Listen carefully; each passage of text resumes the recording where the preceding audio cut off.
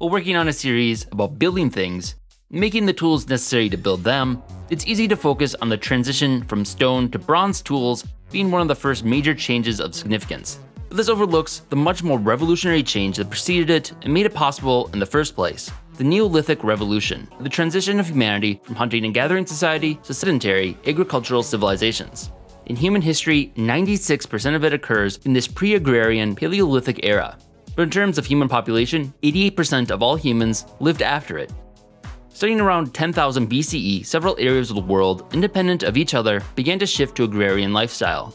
With the use of farming, 50 to 100 times as many people could live in the same area. This increased source of energy allowed greater complexities in human society with denser populations. This stimulated collective learning and innovation with more people exchanging ideas, allowing more advanced and specialized professions, such as metalsmithing, to emerge.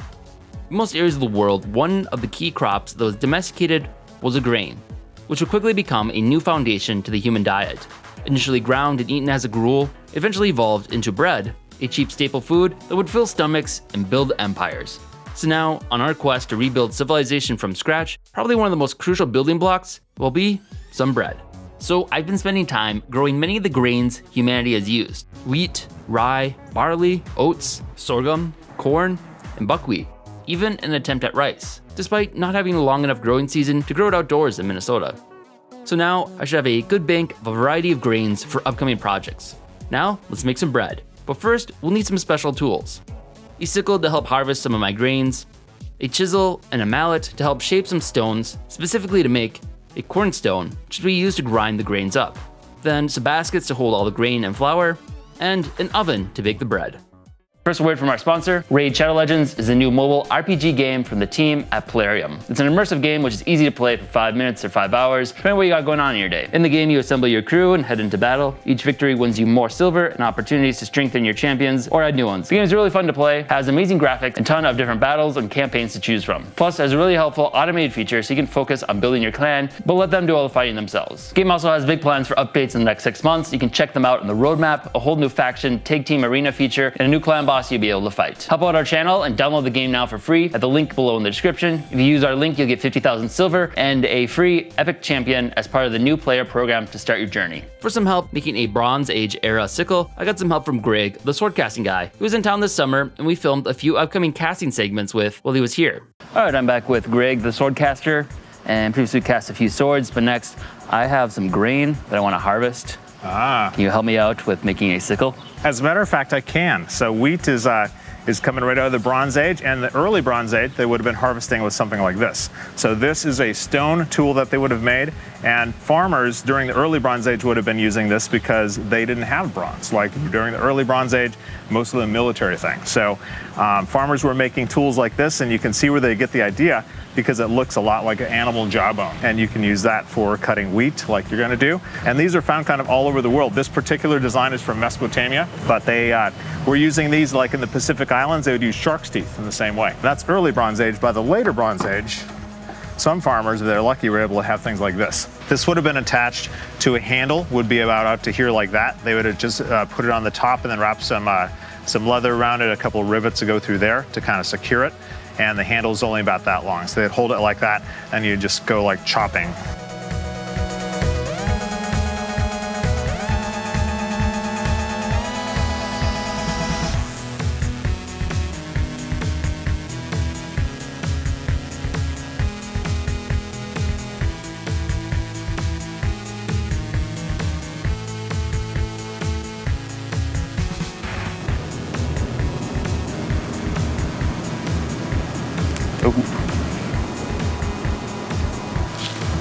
Now it did it mostly. Has kind of a funky little edge in there.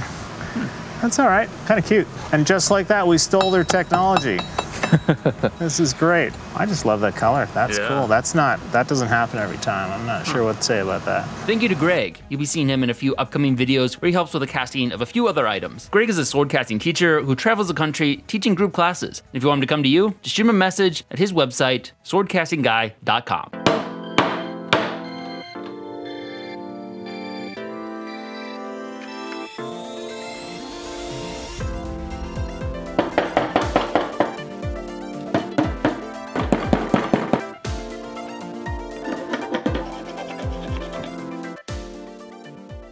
Now with a sickle, I can harvest some of my grain.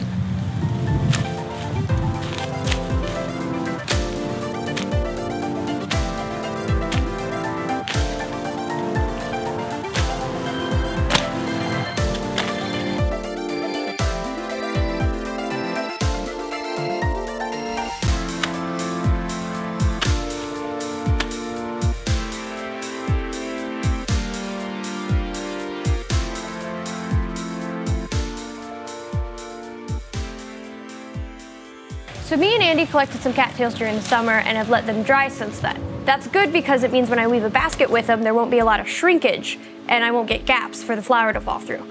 But that's bad because the dry cattail doesn't want to bend. If I tried to weave with this, I just get a bunch of snaps. So I've soaked the cattail for about an hour in water, which gives me a piece that won't shrink when I weave with it, but is also pliable enough that I can make a basket.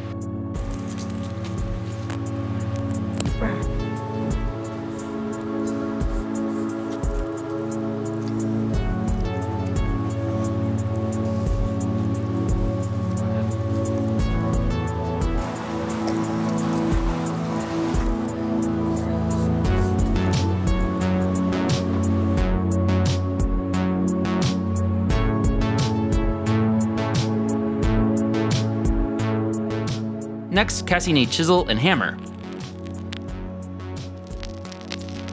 My first attempt with a clay mold failed, but was a bit more successful using sand.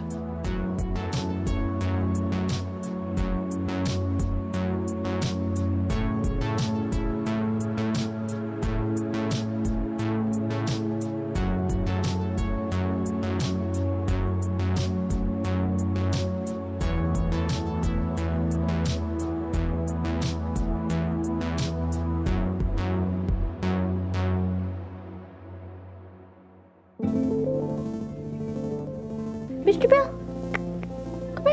come up here. This is the leftover elm tree from what we cut down for the bow. We're gonna repurpose some of it by making a handle for this hammerhead that Andy made me.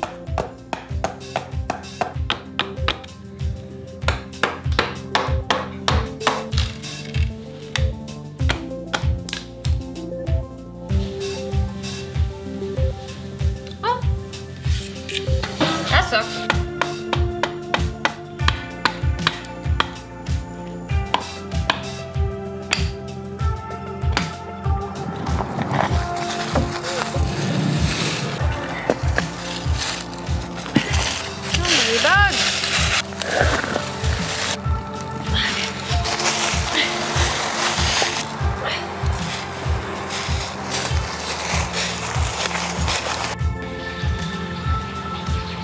Bill.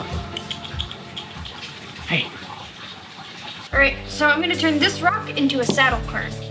To do that, I just need to hollow out a little dip in it along this way, which will help collect the flour as we grind it.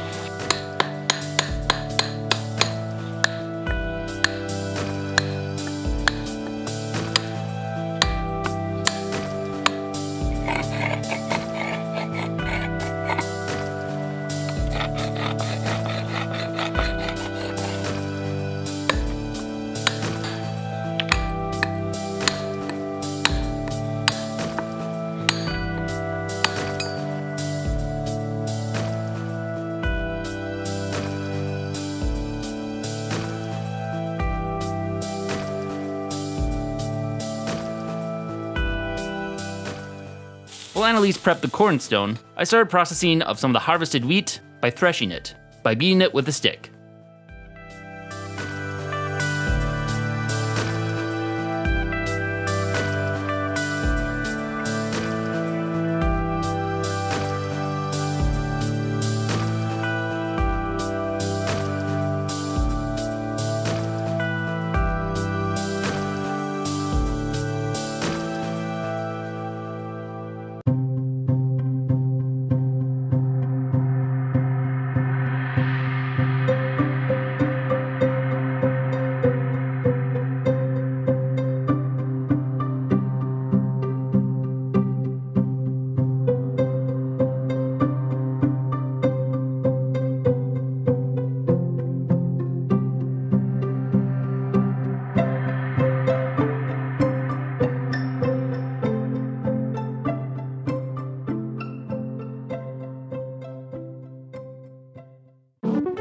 Now to grind it and make some bread.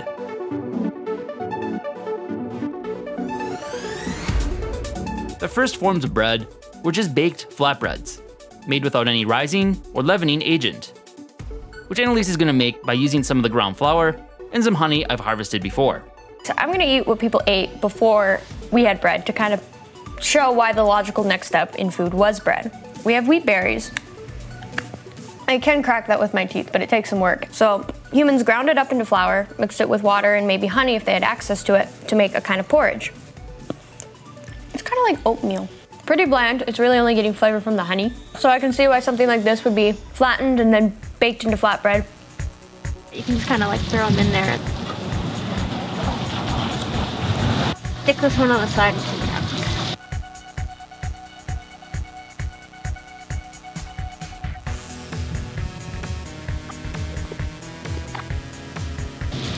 Oh, they have a ways to go. They'll die. Very hot.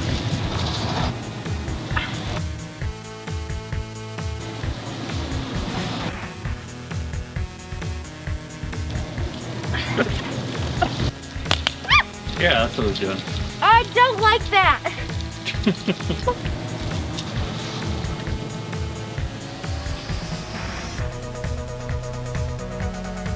I have the two breads that I kind of cooked more in the ashes that I already bit into, and they were pretty good. So I figured I'd test the two that I cooked more on the rock, but ended up finishing off in the fire anyways, just because it was taking quite a while.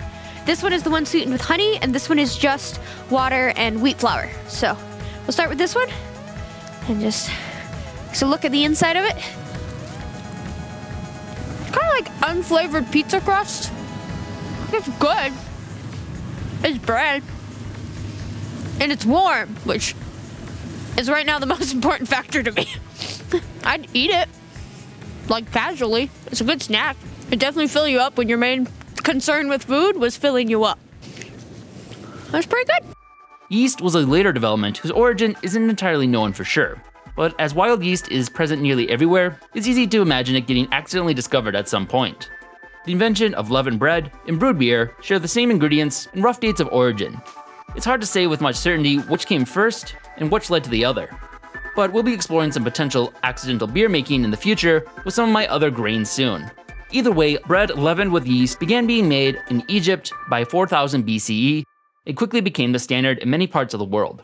For my yeast, I made a batch of watery flour and left it out near our tomato plants. Yeast are attracted to sugary plants, like tomatoes, so it should be a ripe area to collect some. After a few hours of exposure, I brought it inside to cultivate for the next few days somewhere warm and continue to feed it additional flour as we go. Check it out. Oh, that! Alright, so I got the freshly ground flour and the yeast culture it's been cultivating. Got some water, got some honey. Let's make some Egyptian bread.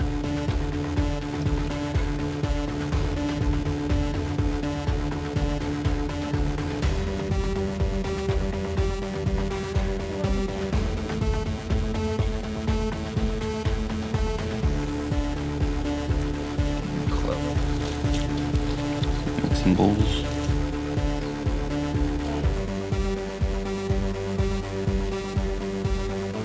Can I get a gluten?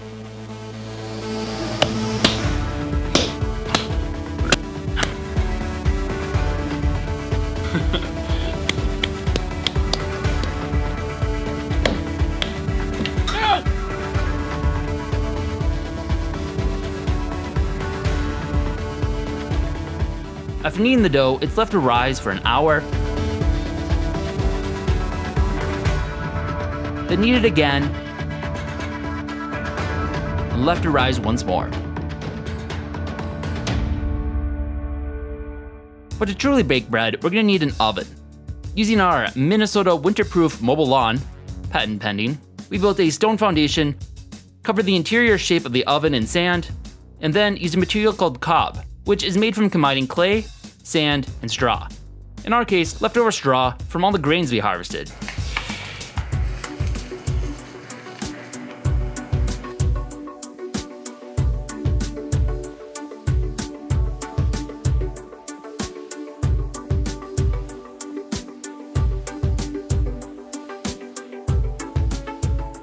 After drying and hardening, the sand is scooped out and the oven is ready to be heated up by transferring in some coals.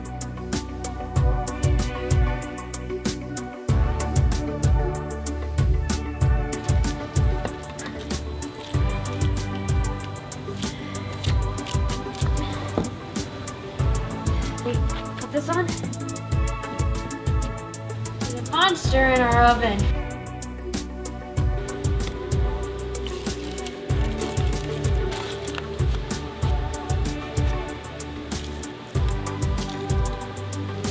Once hot, we left the bread to cook for a little over an hour, occasionally checking on its progress.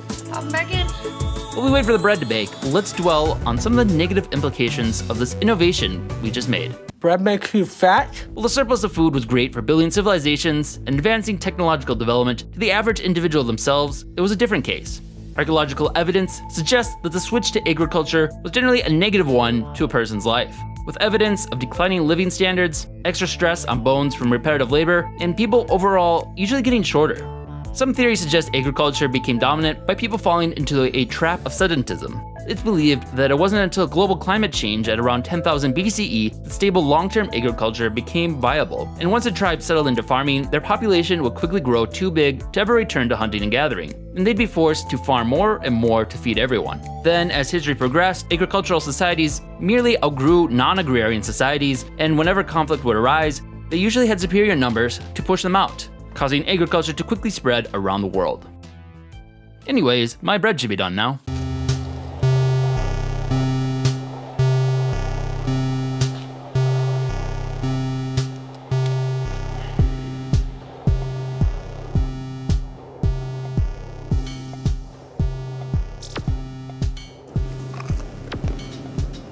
Wow, that's actually really good. That is some good bread. All the mouth noises.